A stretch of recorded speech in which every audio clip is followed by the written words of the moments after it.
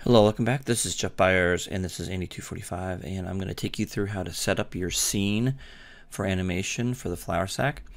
So we've got to go into preferences. We can go into Windows and settings, preferences, and the first thing we want to do is go to animation, and in here we can set the auto key on if you'd like. A lot of people, it's a preference what you want to do. And we'll go ahead and turn it on so you can get a feel for it. So let's turn that on. You can also turn it on down here at the very lower part of your UI, right hand corner, bottom right hand corner. And you can see right there, I'm circling it.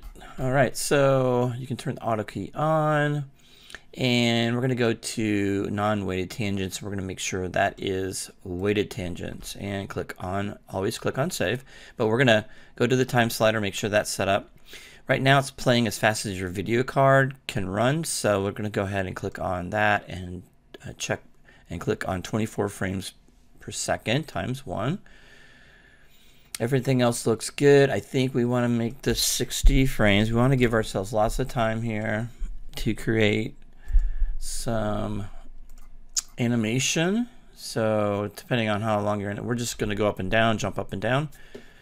Maybe give it a little personality, so I think that's good. Now the jump up and down, you won't have a whole lot of personality.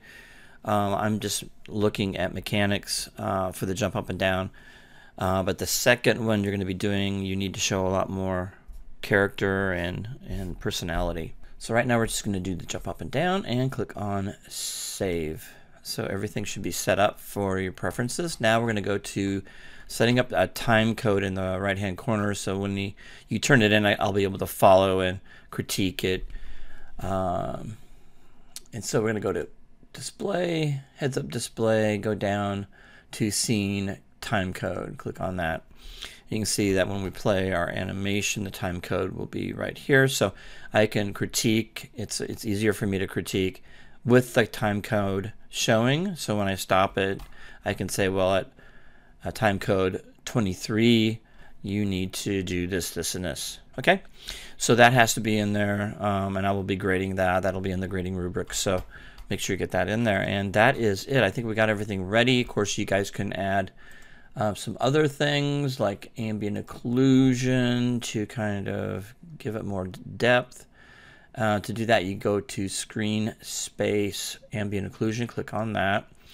And I think we've got it enabled. So of course you can kind of see that when you move it up and down. So this just gives you, it grounds your character, and you can add a little bit to it. I would make sure the samples are the highest, and you can just play around with that however you want to set it is up to you. Okay, I just like to add a little bit to it. That looks pretty good. So I'm going to go ahead and click that off, and it looks like you're all set to animate the character. And I'll see you in the next video.